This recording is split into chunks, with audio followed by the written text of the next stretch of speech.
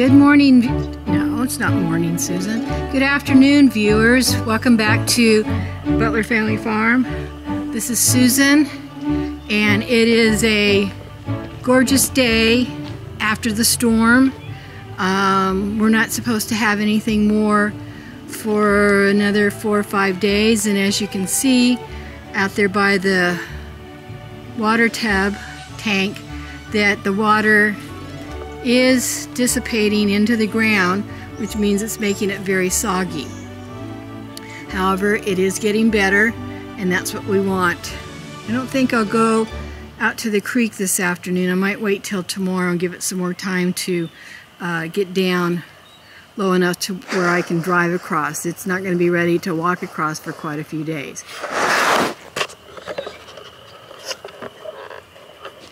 I wanted to share with you my little chicken project. I have, as you know, I buy chickens that are, they're about 9 months, maybe a year old. Hey, Gertrude's, and there's Freddie. And I got 12 last fall that were really in rough condition. And these ladies have really feathered out. Egg production is up. I've got 20 hens out here.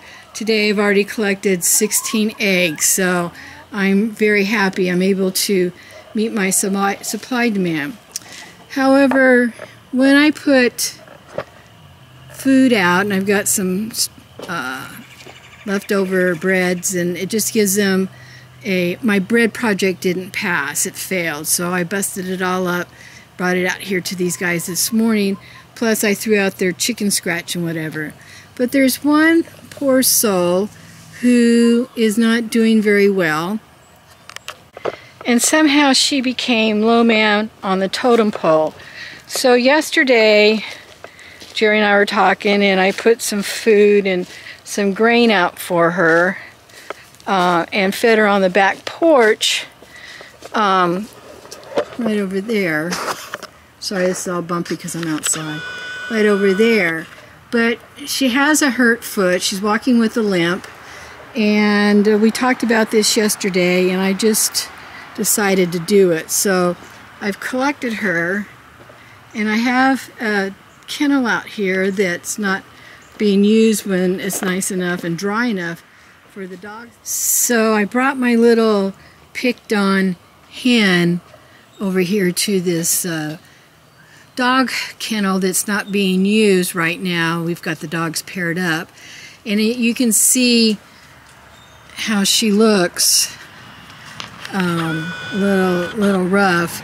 And this is usually what they look like when I buy them from K&D Cattle, but they were rougher before, and she's just low man on the totem pole. They come out, she go out to feed them even when I spread scratch out, and the hens pick on her and chase her away from the food.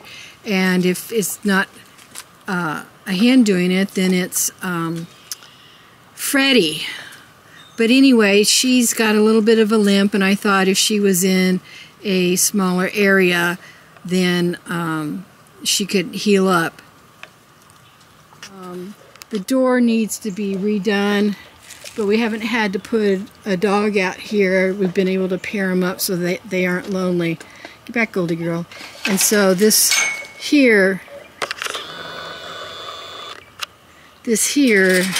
is not stretched across. So I just found a piece of siding, roofing siding, I think it is, and just stretched it across. I don't think she can get out. And I'm not trying to keep her in here permanently. I just want to give her a chance to get her leg healed up and just be able to eat, because when I picked her up to bring her out here, look honey, I brought you some scraps, taco salad. She's pretty thin, and this way she also doesn't have to go very far, stretch herself out, go very far to get food and water. She just is, it's right here. As you can see, she's pretty thirsty. But she'll walk by the food out there, and either another hen will peck her off, which you can see the top of her head has been pecked pretty good. If I look like that, I'd have brain damage. But anyway, and she's just not able to, she's just not strong enough to fight back. And if a hen, one of the other hens, doesn't put her in her place, or so they think, you know, in the rankings, then Freddie goes after her, and they just, you know, and so she doesn't get to eat the scraps. She doesn't get to have the scratch in the food, and she has to go out farther to survive, or to, you know, to find bugs and stuff like that. Because if she found one, she'd probably get all excited by it and make a noise, and then the others would be there right at her trying to take over. So she's got food and water, and I put this dog crate in there that's not being used, and put a bunch of leaves and some dirt. So she does have a, you know, a house part to go into. I don't know if I want to disrupt her routine, and so I'll talk to Jerry. Maybe I'll put her back outside, out here in the yard about 4 o'clock, which means that she'd be able to go in the coop, which is her routine, is to sleep in the coop, and then just go out and get her and bring her to chicken daycare. Hope you all have a great day. Thanks for watching, and come back to see us. Thank you, thank you.